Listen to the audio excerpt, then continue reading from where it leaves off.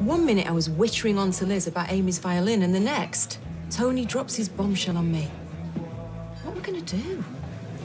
Well, not to sound glib or anything, but it's kind of what you want. Yeah, but not like this. Well, I haven't got the money. Well, if the £6,000's not there, he can't have it. Simple as that. Well, there's a little bit in the account, but... How much? 3 grand, 4 tops, but that's the flow. I need that to keep the business ticking over. It can't have that. I'd love to help you, but this divorce is... It's okay. What about your dad? Oh, he won't give it to me. I've asked him before. No, pawnbroking is worse than mugging old ladies in his book. Well, these things often have a way of working themselves out. Why now, though? And you've got Christmas coming up. That's always a busy time. It's Liz. Well, she walked past the shop this morning and his whole face lit up. Well, that doesn't exactly prove anything. Oh, look, I know him like the back of my hand. And she hates my guts. Now, if he's still got the hots for her, which I bet that he has, she's put him up to this.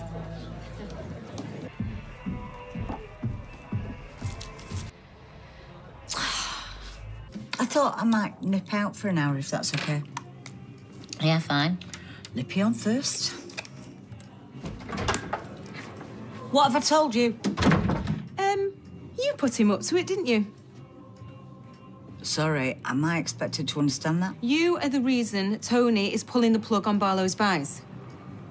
Oh, now you really have taken leave of your senses. Oh, come off it. Tracy, I don't know what you're going on about. Look, I saw him smile at you when you walked past the shop this morning. I very much doubt that. And the next thing I know, he's pulling out and he wants his money back. News to me. He still wants you, so you told him to do it. Tracy, this is the balmiest thing you've ever said in your life. After what he did to me, I wouldn't go near him if he were rich as Donald Trump. Right. So you're denying it? Yes. Now, if you don't mind, I've got a business to run. Even if you haven't.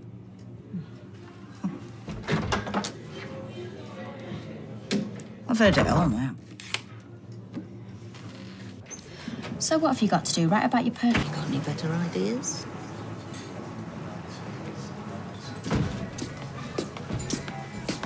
Hey. Well? Listen, I've been asking about and I can't get the money as quickly as I hoped. So when? I don't know, Tony. You're gonna have to wait. Listen, I'm not trying to mess you about. I want this as much as you do. Well, if you can't get it just yet, then you can't get it, I guess. I will do. I promise. Oh, that was wonderful. Thank you.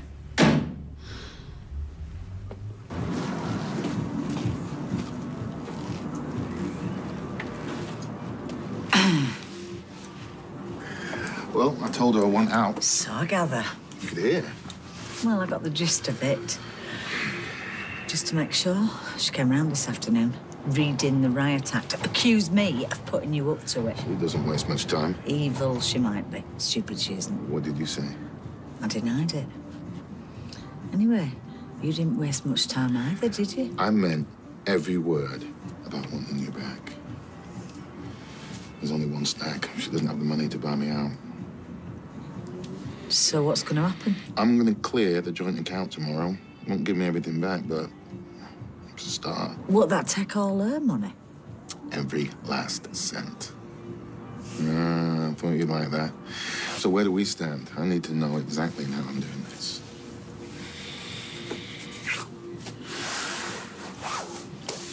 I need to tell Steve next. How soon can you do that? Well, I need to pick my moment.